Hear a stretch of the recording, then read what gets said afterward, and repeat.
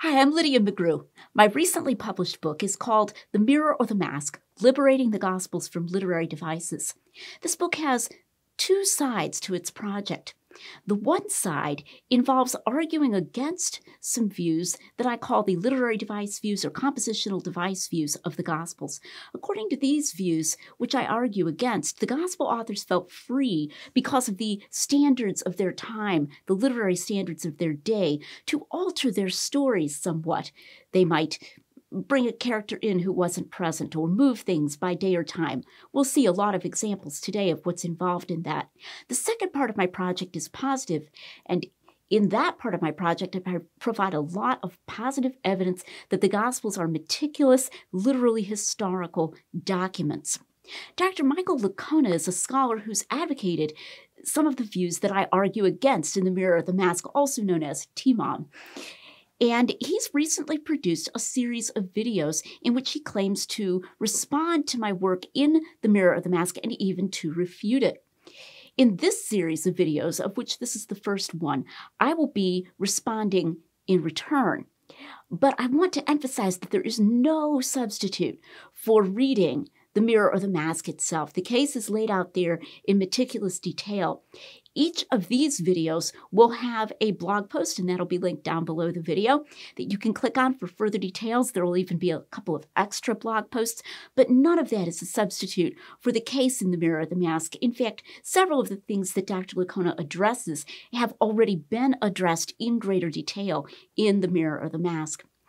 The phrases that I use for these literary devices that I don't think the Gospel authors used include things like fictionalizing literary devices, fact-changing literary devices, fact-altering, changing historical facts, that sort of thing. These are meant to be descriptive phrases.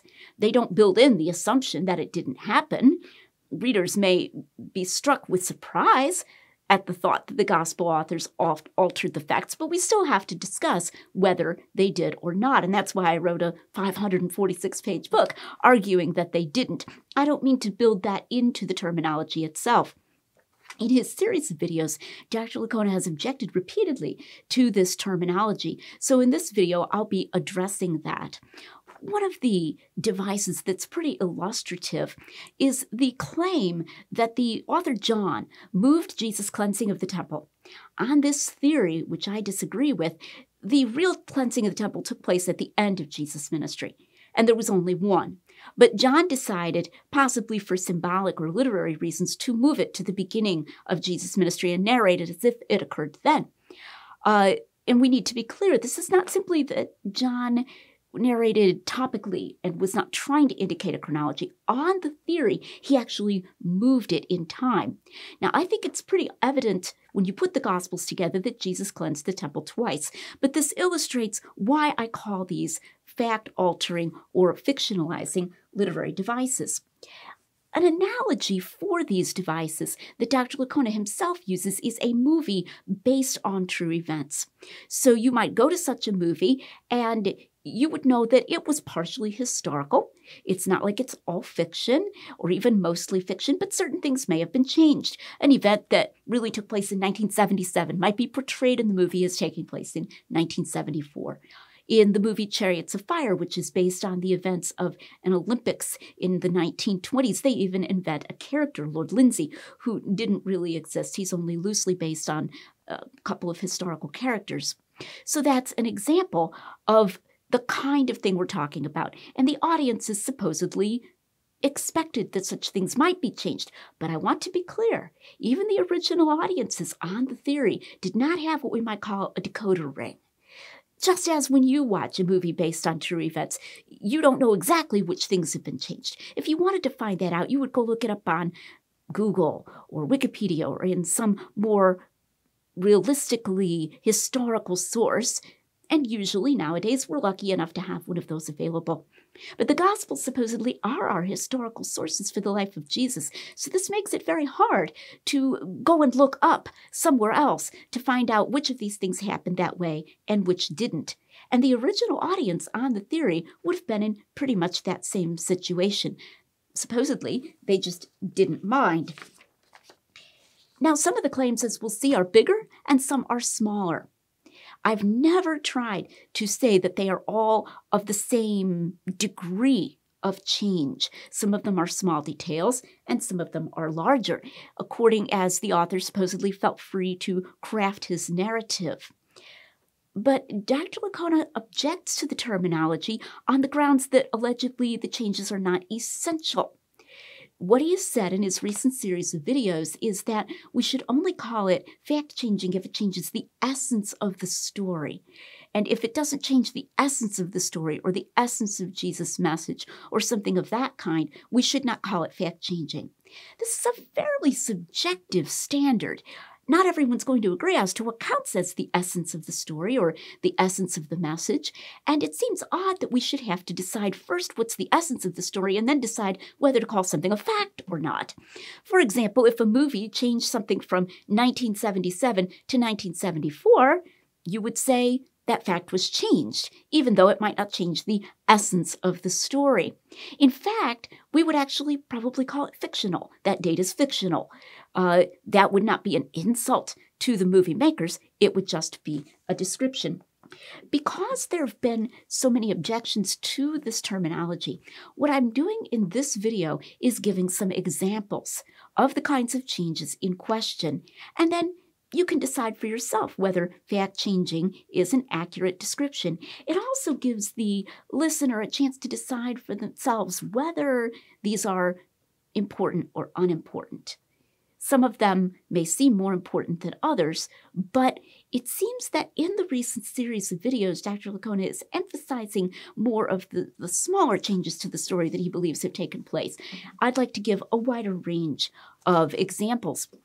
Another example that has been advocated both by Dr. Michael Licona and by Dr. Craig Keener concerns the day of the month, the Jewish month, on which Jesus was crucified. According to this, John wanted to portray Jesus as the Lamb of God in a more direct fashion. And so, according to this theory, which I think is incorrect, John moved the day of Jesus' crucifixion back by a day in the month so that he would be crucified on the day when the Passover lambs were slain, even though in history he really wasn't. Now, that would also necessarily mean moving the Last Supper back by a day, because if you move one, you have to move the other. Here's what Dr. Licona says about that. John appears deliberate in his attempts to lead his readers to think the Last Supper was not a Passover meal.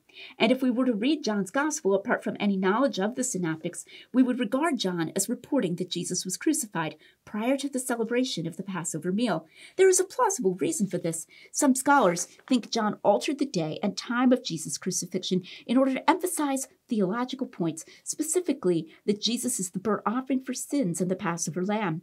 In this view, John has displaced the day and time of Jesus' crucifixion. Plutarch may have made a similar chronological move in reference to Julius Caesar.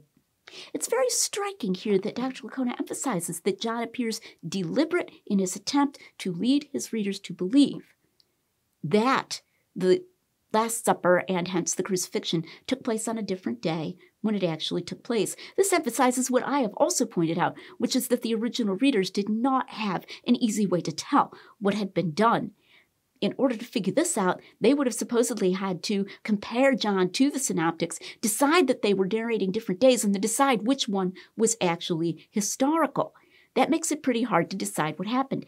Does this count as a fact change? You decide.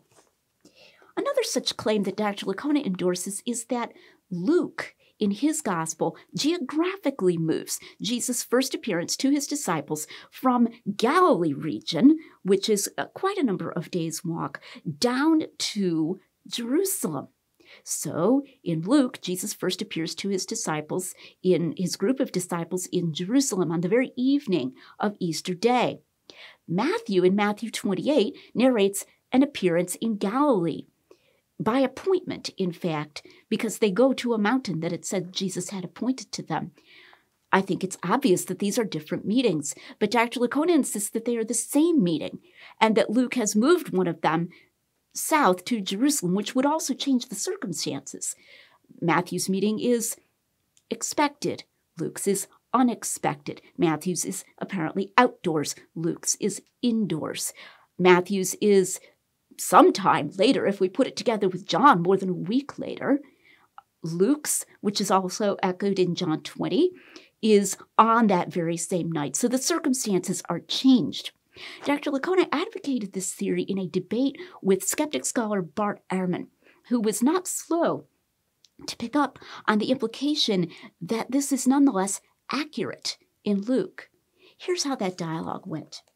Licona: I think that first appearance probably happened in Galilee, but Luke situates it in Jerusalem there. Ehrman: So the appearance was in Galilee, but Luke says it was in Jerusalem? And you think that's accurate? Licona: Yeah, he's compressing the accounts. Ehrman: What would make it inaccurate? Licona: He appeared to them in Africa? Now that quip about appearing in Africa did get a laugh from the audience, but as you can see, the change of circumstances is quite extensive. In fact, there's another application of this. What about doubting Thomas? Can we imagine doubting Thomas walking several days' journey north to Galilee when he doesn't even believe that Jesus has risen at all? Did the disciples supposedly see Jesus in Galilee and then send a message to doubting Thomas saying, "We've seen the Lord," and Thomas walked all the way up to Galilee just in case he would run into him? That's not how John portrays it at all.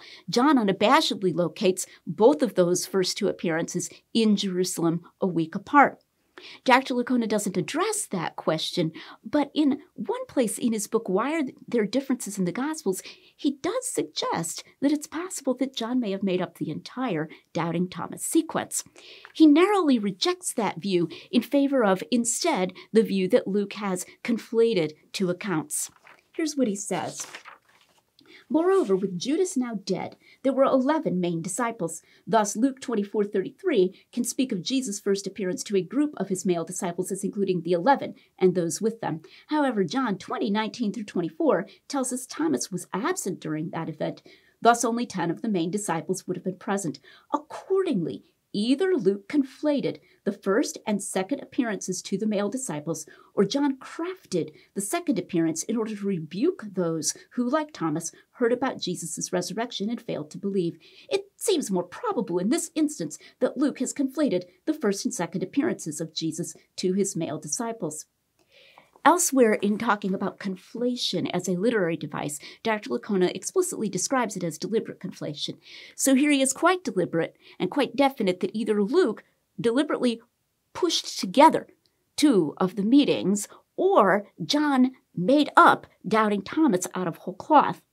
The more common harmonization is that Luke is using the term the 11 to refer to a group that is not necessarily a counting term.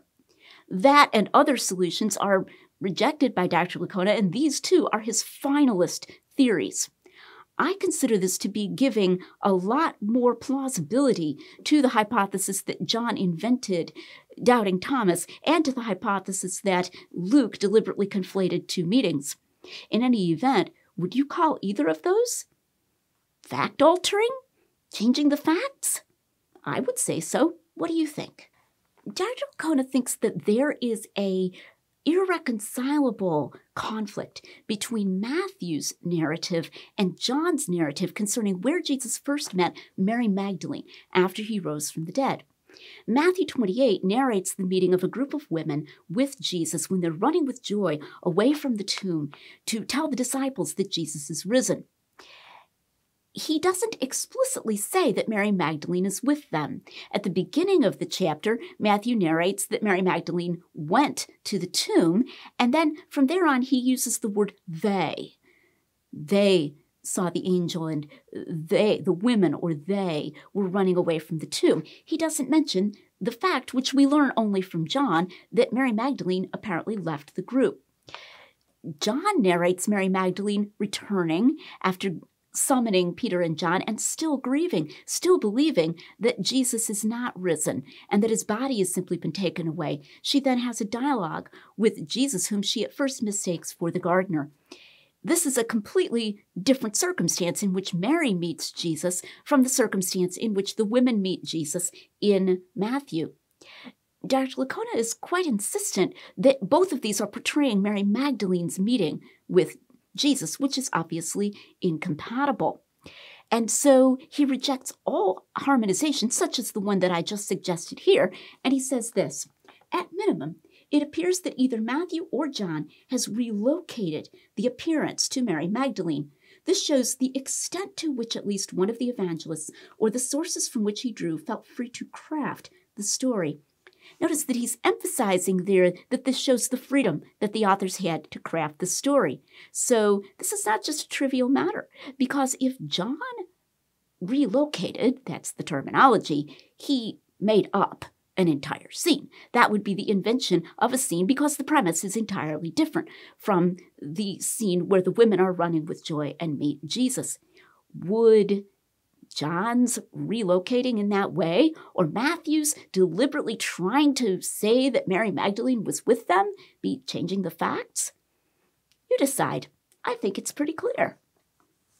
Dr. Licona and Dr. Craig Keener have even suggested that Matthew may have added a blind man to a healing of Jesus and a demoniac to another healing who were not present on that occasion, doubling up on them. This is meant to account for the fact that when those healings are narrated in Mark, he mentions only one blind man and only one demoniac, and when they're narrated in Matthew, he mentions two blind men and he mentions two demoniacs. Here's what Dr. Licona says.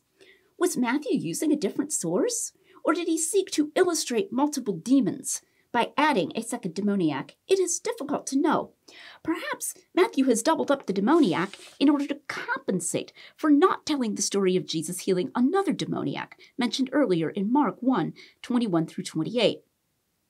Concerning the blind men, he says, as we observed in the previous pericope, Matthew, who was given to abbreviating Mark, may have doubled up on the number of blind men in order to include another story from Mark 8:22 through 26 of Jesus healing the blind that Matthew will not otherwise mention. Now, I call this the game token view of Jesus' ministry. You have a game board, which is Jesus' ministry, and you have a certain number of blind men healed tokens, and you have a certain number of demoniac healed tokens. And Mark has a demoniac healed here, and then in a different story at a different place on the game board, he has different demoniac healed. And Matthew takes one of those demoniacs and moves it over to this story. So you still have the same number of game token demoniacs healed. And the same way with the blind men in Jericho that Matthew is doubling up to allegedly compensate for not telling a completely different story in Mark. But the people that Jesus healed in the Gospels are not game tokens. They're real people, and the Gospels tell us the stories of how they really were healed at real specific places and times. If Matthew carried out this activity that Dr. Licona is suggesting here, would that be changing the facts? Obviously, I think it would be. But you think about it and you decide.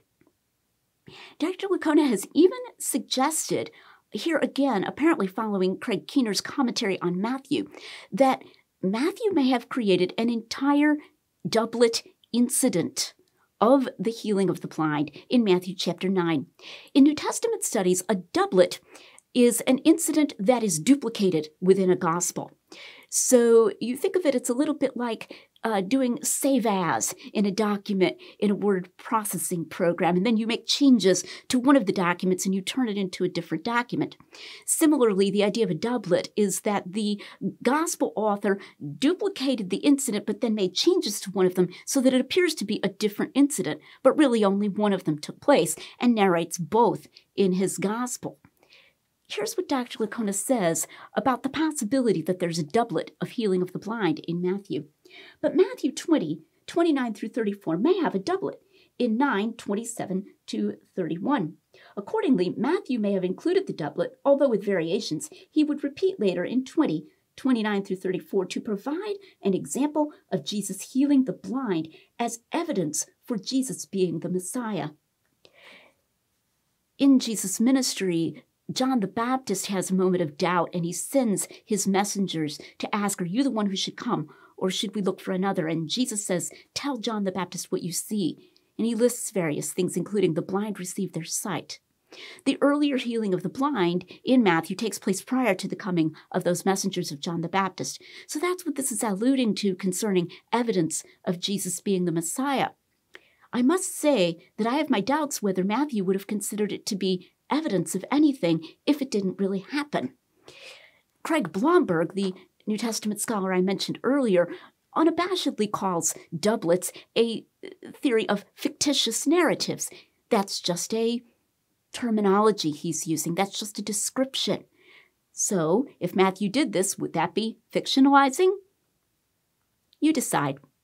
This idea of doublet and the idea of doubling the blind men that I mentioned a moment ago are just both presented by Dr. Licona as part of a sort of a menu of options of things that may be happening in Matthew. He doesn't decide about them definitely, but he treats them as these very live options and just doesn't really decide what the explanation is for the two different incidents or the multiple blind men in Matthew when there is only one in Mark and so forth. So these are apparently the kinds of things that would be these compositional devices. In fact, Craig Keener claims that the doubling of the blind men would be the compositional device of inflection. He mentions that in his recent book, Christobiography. Finally, let's look at a couple of things that allegedly fall under the heading of paraphrase. Now, Dr. Licona is not the only scholar that I discuss in The Mirror or the Mask. I also discussed Dr. Craig Evans. In 2012, Dr. Evans had a debate with Bart Ehrman again, and he had quite a number of remarks about the Gospel of John. Here is something that he said about the Gospel of John and the I am sayings with what are called predicates, such as, I am the light of the world, I am the true vine. On a historical level, let us suppose we could go back into time with a camera team and audio and video record the historical Jesus, and we followed him about throughout his ministry. I would be very surprised if we caught him uttering, I am this and I am that, and one of these big long speeches that we find in John. This aspect of the Gospel of John I would not put in the category of historical. It's a genre question. So you could say, theologically, these affirmations of who Jesus is, in fact, do derive from Jesus, not because he walked around and said them, but because of what he said, what he did, and because of his resurrection. And so this community that comes together in the aftermath of Easter says, you know what? This Jesus who said these various things, whose teaching we cling to and interpret and present and adapt and so on, he is for us the way, the truth, the life, the true vine. He is the bread of life, and so on. This has been characterized as paraphrase. Dr. Evans is an evangelical scholar. I had a debate with him 2 years ago on the British Unbelievable show, and he characterized his view of John as paraphrase. I will be returning in a later video to a discussion of this matter of paraphrase. Dr. Licona, though saying he would not go quite as far as Dr. Evans does, has also characterized this type of view as paraphrase. And finally, in the category of paraphrase, allegedly, here is what Dr. Licona himself has said about Jesus saying from the cross, I thirst. For the next to last logion, it appears that John has redacted, my God, why have you forsaken me, to say, I am thirsty. So, on this view, Jesus did not historically say, I thirst. Rather, John was, shall we say, inspired by the saying, my God, why have you forsaken me, to think of spiritual thirst, and portrayed Jesus as if he said, I thirst. Those familiar with that passage in John may remember that the onlookers go to get something for Jesus to drink when he says this, so it's quite clear that John is portraying him as literally expressing thirst. Thirst would also have been a very well-known part of the tortures of crucifixion. In this theory, Dr. Licona is following Dr. Daniel Wallace, another evangelical scholar who originally suggested this alleged paraphrase, or what they call a dynamic equivalent transformation in John. If the Johannine community did what Dr. Evans describes, if John did what Dr. Licona describes for I thirst, would this be changing the facts? I think it's quite clear that it would be, but you decide. There are many more examples of this in my book, many more examples of these compositional devices that are alleged, and if I simply used the word compositional device, it wouldn't be clear what kind I was talking about.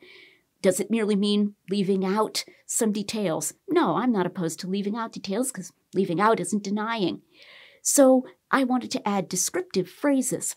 I think these examples show why I use that descriptive language, and it also shows that this isn't much ado about nothing.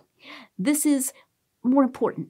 And so, especially if you're inclined to think that it's no big deal and that perhaps Dr. Licona has just shown that there were these compositional devices in the Gospels, this is definitely worth your while to look into further. And so I hope you'll watch the rest of these videos and get a hold of a copy of T-Mon. Come back next time, and we'll be talking at that time about the genre of the Gospels. Thanks for watching.